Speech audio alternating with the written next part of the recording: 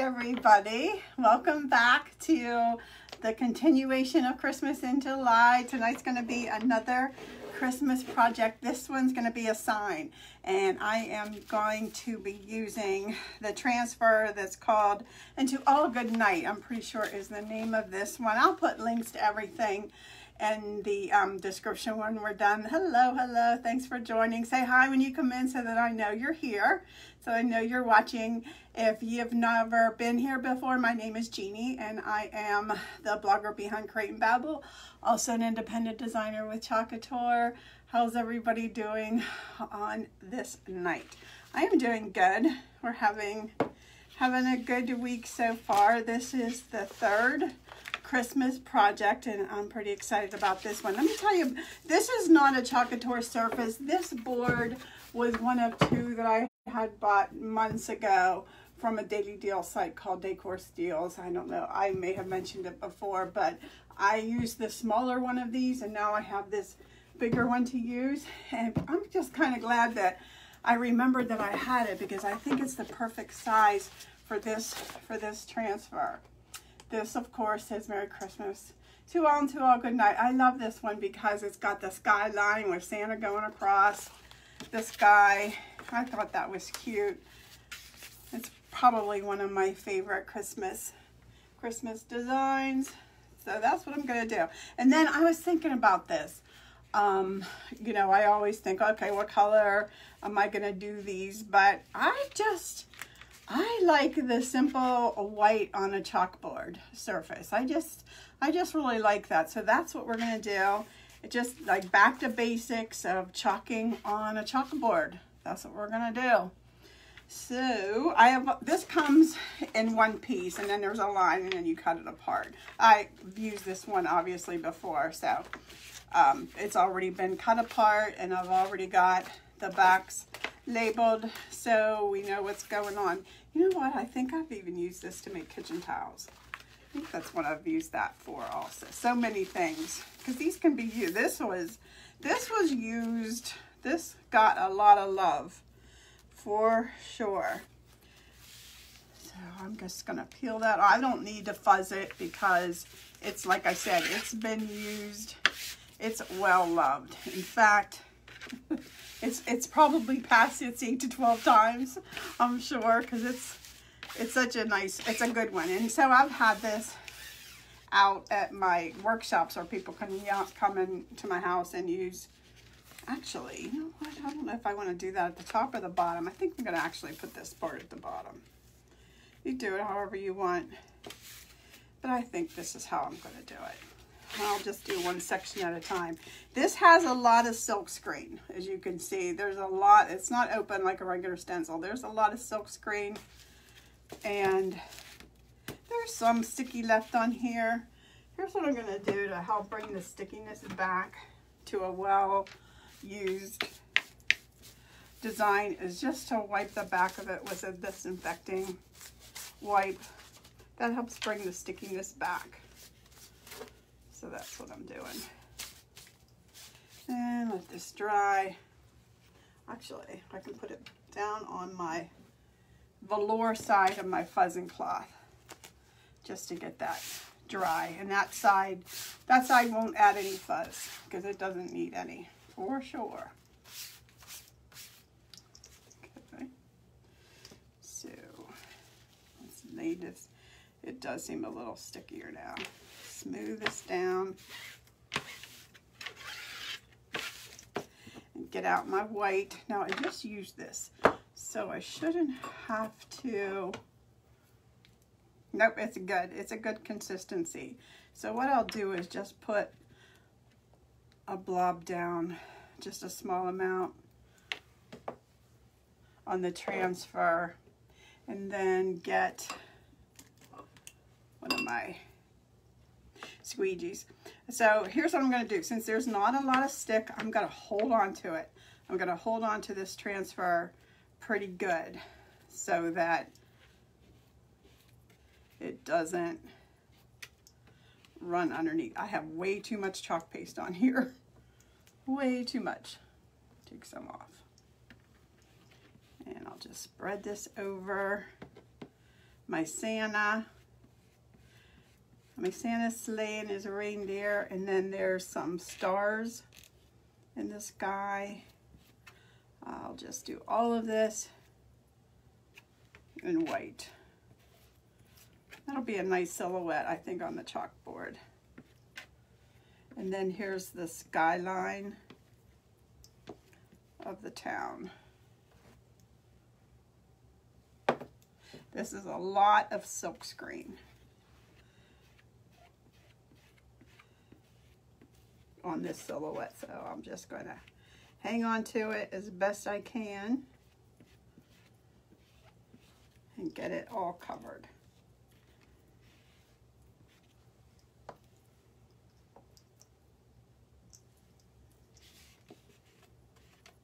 You know, my husband got a little nervous when he saw me going down in the basement going through Christmas boxes.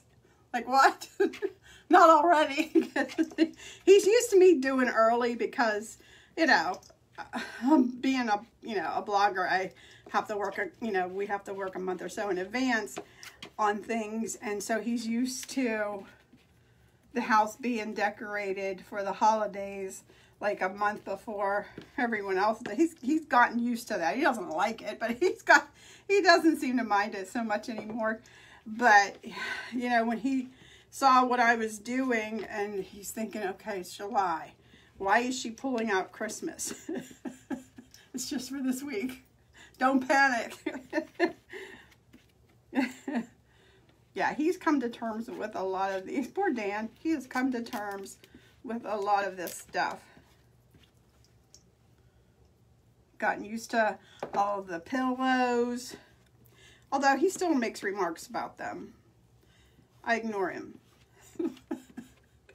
So there's no such thing as too many pillows. Come on. But, you know, he just feels like it's his job to make a comment about these kind of things. I guess. Just to let me know that he's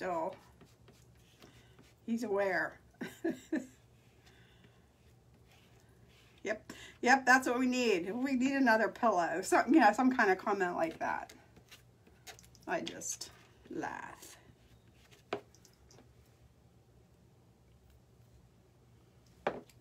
But I'm not hanging these yet in my downstairs. I do have them in my hallway out here on the second floor. I do have some Christmas, all the ones I've been making this week. Okay, let's take a peek.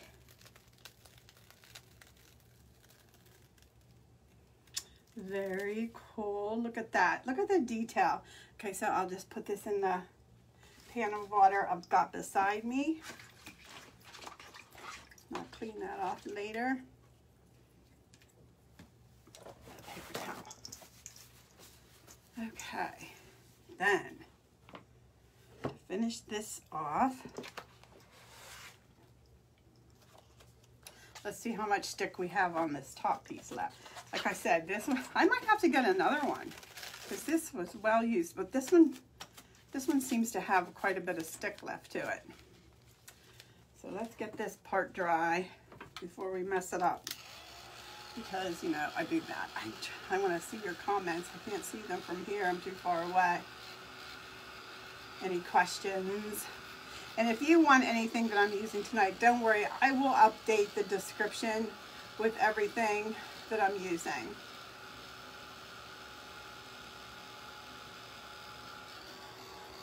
Get this dry. And thanks for the sprinkle love. I appreciate it so, so much. Really, really do. And we've got Happy Mail. Happy Mail, so stick around to the end and I'll just scroll through it. And then the first one I bought, when you tell me that you sprinkled, will be the winner. Get this dry. All right. My nose is running. Get out the tissue here.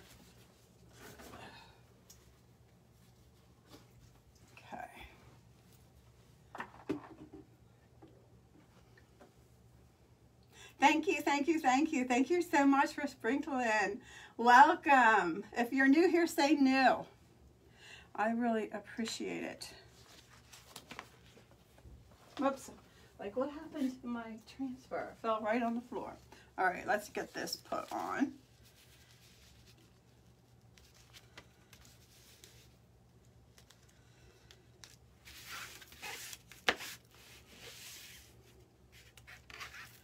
Make sure I have enough room. Yes, I do.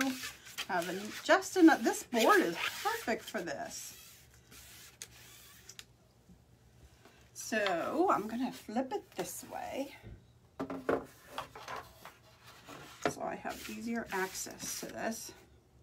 I think I'll use a smaller, this is the small size squeegee. I think I'm gonna use a mini for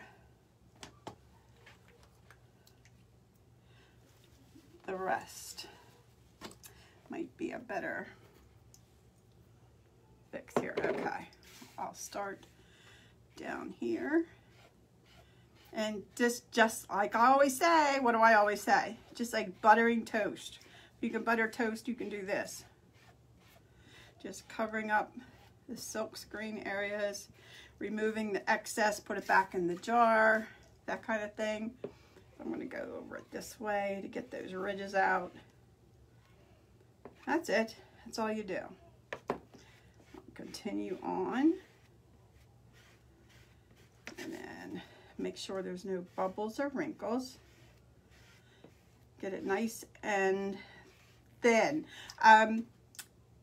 Here's a good rule of thumb. You should be able to see the design underneath. Like, that's thick there. And then when I get it thinner, I can see what the design is. So that's a good rule of thumb to follow. Make sure that you can see the design. If you can't see it, then you might have too much chalk paste on there. All right. All right. Boy, it's been a rainy day. I didn't listen to the weather, so I was surprised at all the wind and rain we got. A lot of noise out there. It's gonna lift that up.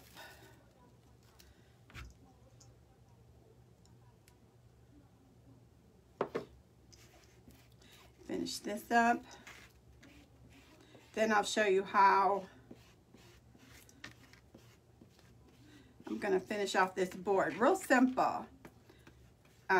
With just a simple bow, I think. I think that's the way I'm going to go with this.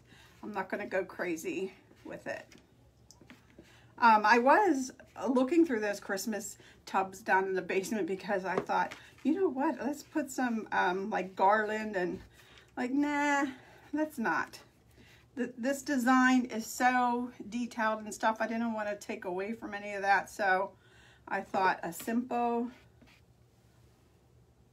bow.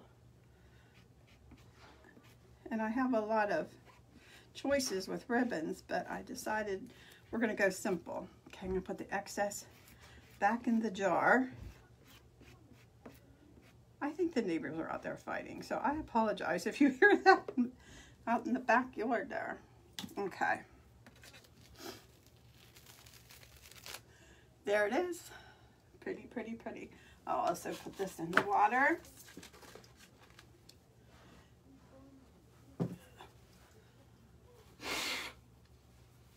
Excuse me, my nose is running. Okay.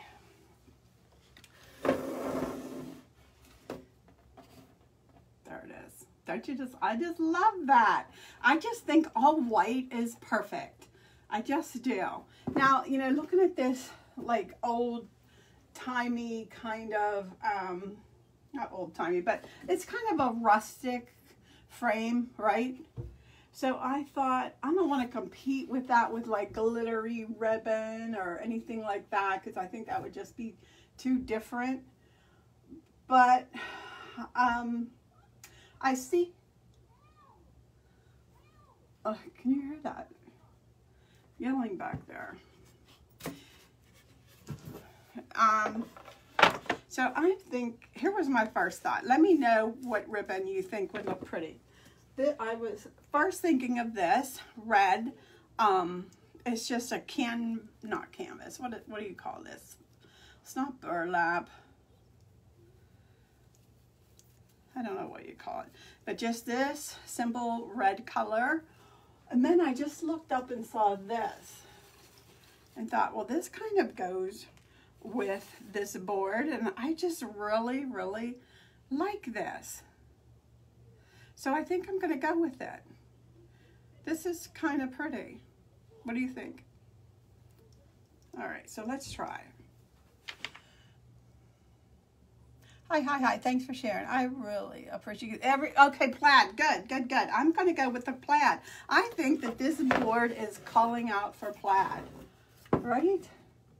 I really think it is. Okay, we'll go with it. Now, I was going to, if I was gonna use this wider ribbon, just use this technique of just making a simple bow, and now I'm thinking, oh, because this one's so narrow, I might need a bigger bow. Let's do a bigger one, and then we'll see. Let me get rid of this stuff here to make room for my easy bow maker. Good, it's a chance to use my bow maker. You guys. I can't make bows very well, so I enlist the aid of my easy bow maker. All right, I'm going at the 4 inches, I think, for this. For this. Oh my goodness. If you don't have one of these and you struggle with bows like me, I can't recommend this thing enough. I used a 50 or 40% off coupon at Michael's a couple years ago, and boy, that was the best. That was the best $5 or whatever it was I ever spent, because me and bows. All right, so we've got 2 loops. Let's do 3. I don't know if this is the right size that I'm doing, but that's what we're doing. All right. I think this will be good. Where's my tail? Okay, there's a tail. There's a tail. Let me cut this off. Then, hold on. Don't go anywhere, Bo. Let me cut off a piece of this wire. This is, in case anybody's wondering. Oh, I thought it would have the gauge, but it doesn't. But it is from Joann's. I can see that. 113 gauge florist wire. It's thin enough that I could cut it with just scissors. It's not super duper thick. Now I'll just fold this, like crease it so I can see where the middle is and get that ready. Then I'll grab my bow off here, keep my thumb at the middle, and then twist it back here. Now for me, I found that tying it gets it tighter for me, because that's a big struggle for me, is getting it tied tight enough. And I think I've got it.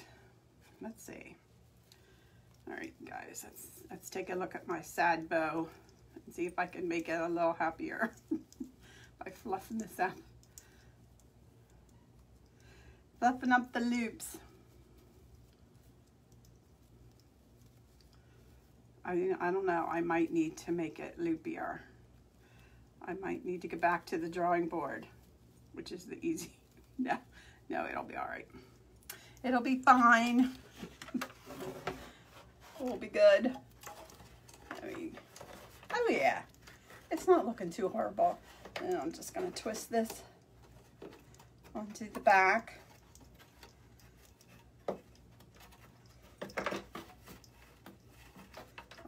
Let me trim my,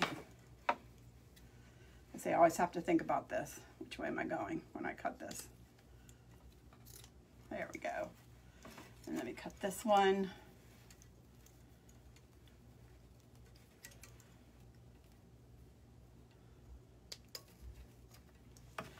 There. That bow's not so bad, is it? I think that bow, that ribbon is good. The bow, you know, you could probably make a better one, but you get the idea, right?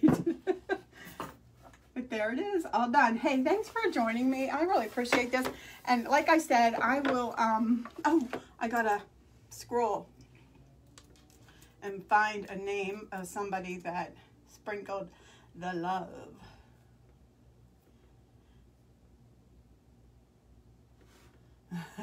Jill, what do I do? That's a good question. I donate a lot of them.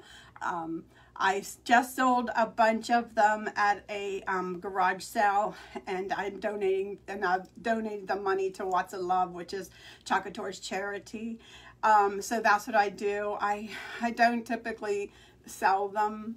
I usually donate my projects because it gets to be it gets to be a bit much. So that's what I do. So I'm trying to get the comments to come up here.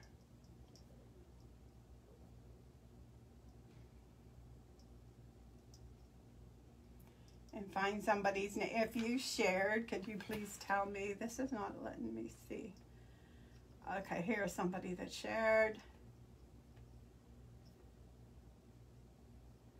If it would please come up. Sandy, thank you very much.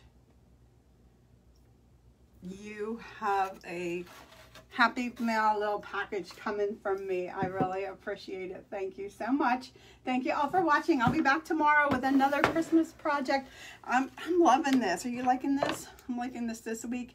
And come back next week too, because we're going to be doing Halloween. I know we're kind of going backwards, but you know, we do what we have to do. All right. Thanks for watching, everybody. I truly appreciate it. And I'll see you back here tomorrow. Have a good night.